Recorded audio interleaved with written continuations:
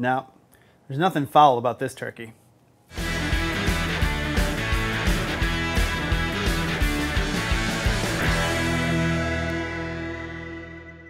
In this video, I'm going to walk you through a smoked Texas-style turkey breast.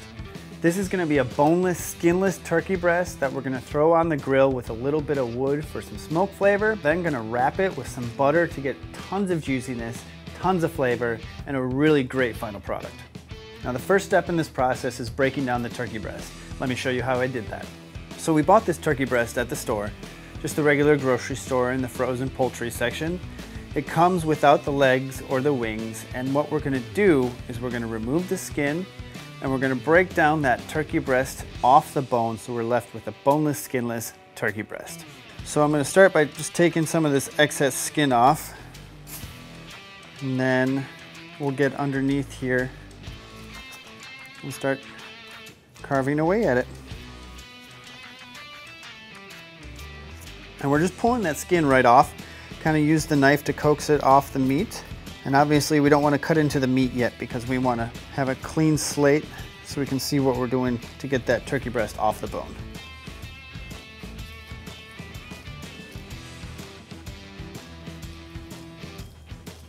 After removing the skin, we're going to start carving away to get these turkey breasts off.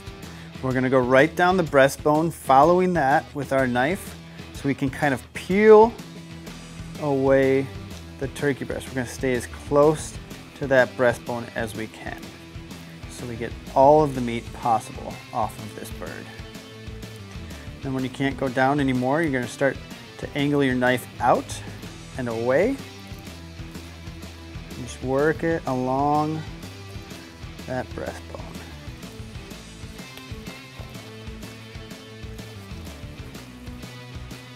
Like that. And we're nice and close to the breastbone here, not sacrificing too much meat, which is really good. So we'll do the same to the other side, and then we'll be ready to season in no time. Now that we have the turkey breast off of our bones here, we're gonna save this for later. We're gonna make some really nice stock for some gravy or even potentially some soup later. As with any seasoning process, the first thing we wanna do is pat our meat dry, pull off any of that extra water moisture that's not gonna do us any good, so that our seasoning will adhere a lot better. If you have excess moisture on the surface of your meat, it's also going to hinder the smoke absorption process by creating a layer of moisture that will prevent the smoke from penetrating into the meat. For our seasoning on these two beautiful turkey breasts, I'm actually going with two different kinds, and they're wildly different in their flavor profiles.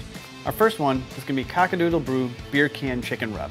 This is going to be great pairing with poultry as it's designed for a beer can chicken.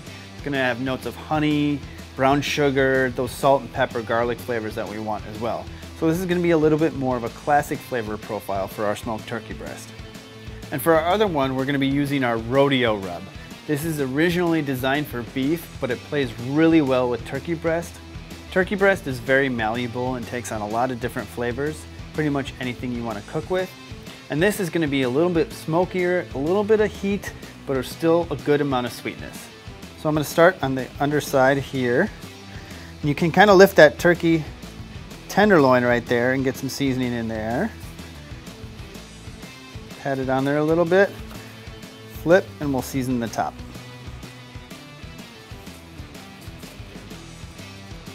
Now for our Rodeo Rub version.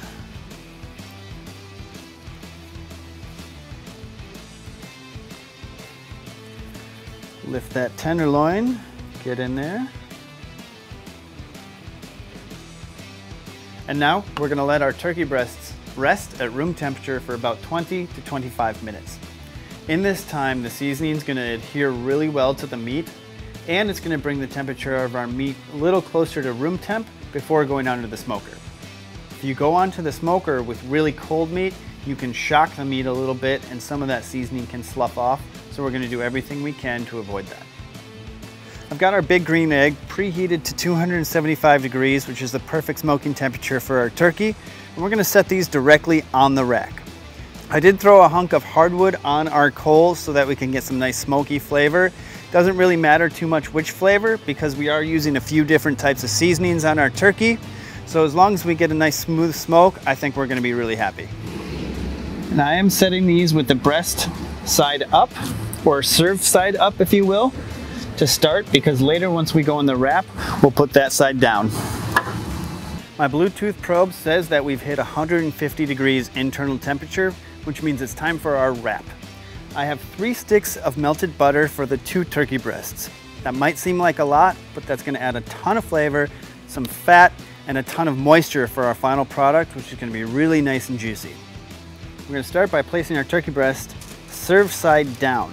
We'll pull up the foil a little bit, leaving that probe in there because we still want to monitor our temperature. Pour in our butter.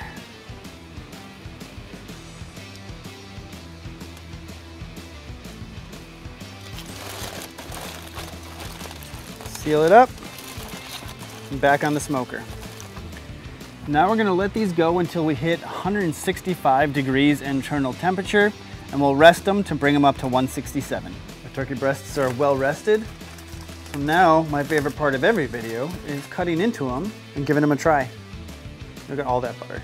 I actually saved that butter too because it's really nice for dipping.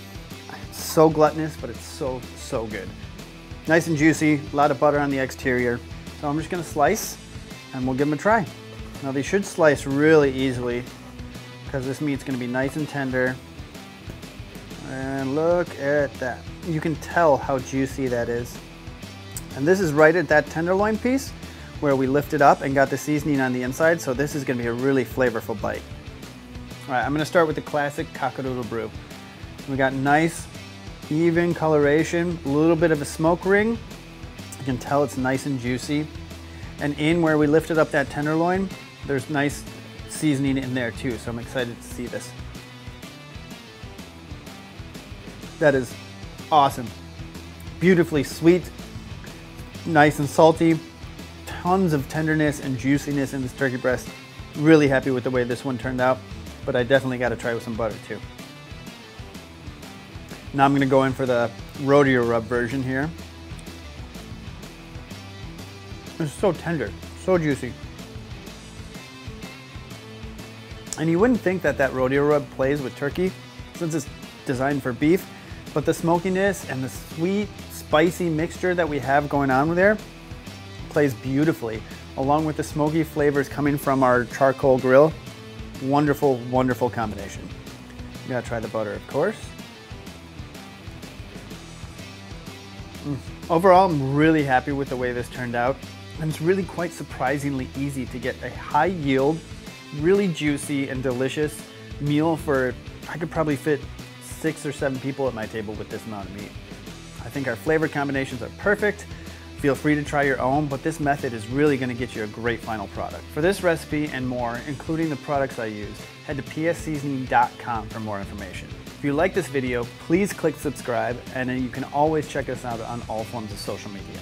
Till next time, I'm Chef Jed. Thanks for watching.